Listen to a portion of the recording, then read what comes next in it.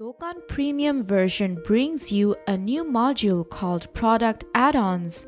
This lets you add paid or free options to your product using several options such as radio buttons, checkbox, drop-down fields, and custom input text, and so many more.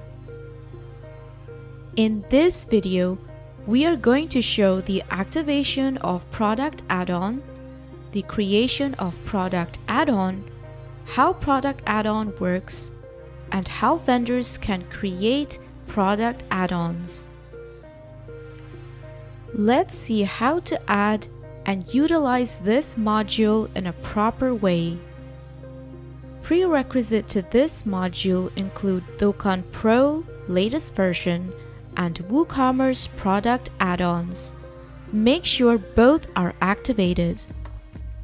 Now go to Dokan, then Module to enable Product Add-Ons.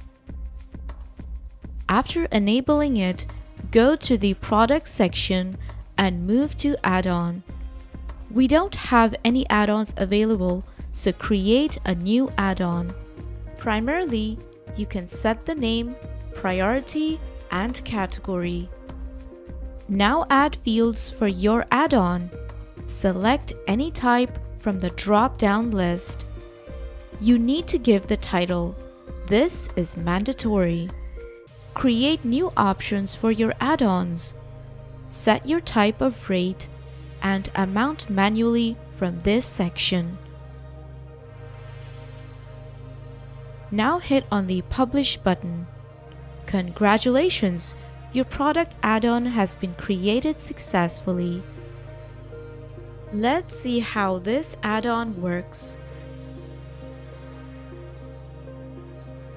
Go to the vendor dashboard, then move to the product section. Choose any product from the list and move to the edit section of that particular product. Click on View Product to check how your product add-on looks and works. Your add-on is perfectly working with your product. How your vendors can create product add-on. Go to the dashboard, then move to the settings and click on the add-on section. Here, create your add-on section just like the admin did before.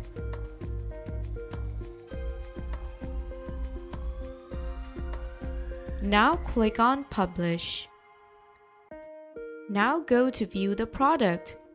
Here, you can see that both the add-ons from the admin and vendors was added successfully. How easy was that? So try Dokan Pro today and increase your product variation on your marketplace. For regular updates, join our social pages and don't forget to subscribe to our YouTube channel.